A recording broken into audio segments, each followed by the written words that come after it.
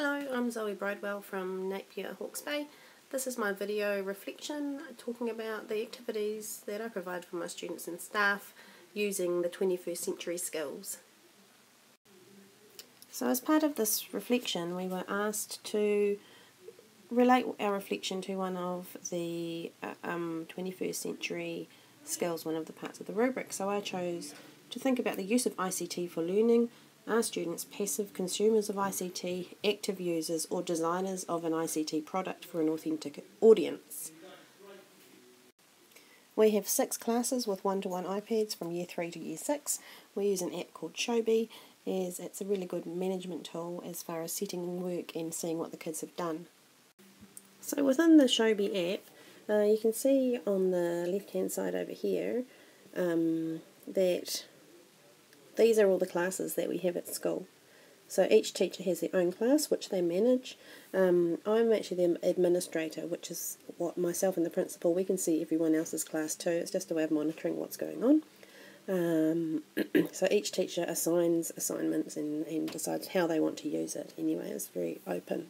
Within my own class you can see down here that I've got a bunch of things in there. I always have my timetable in there so the kids know what's going on.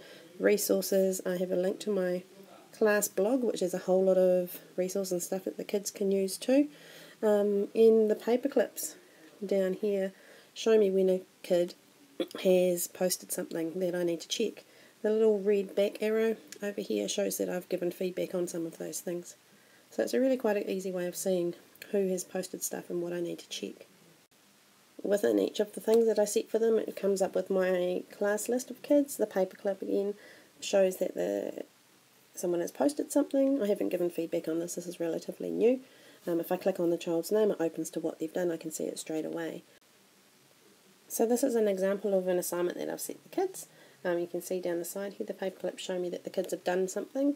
I can add links and resources that they can use on their own iPad.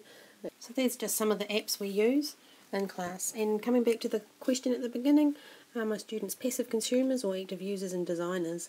When looking at the ICT rubric, I'd rate myself and my class at about level 4,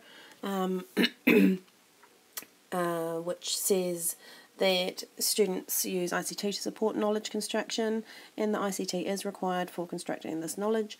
My next steps are to get my kids to create an ICT product for authentic users, and so that's something I need to look into developing my own skills in order to be able to help my students to achieve success in that area too.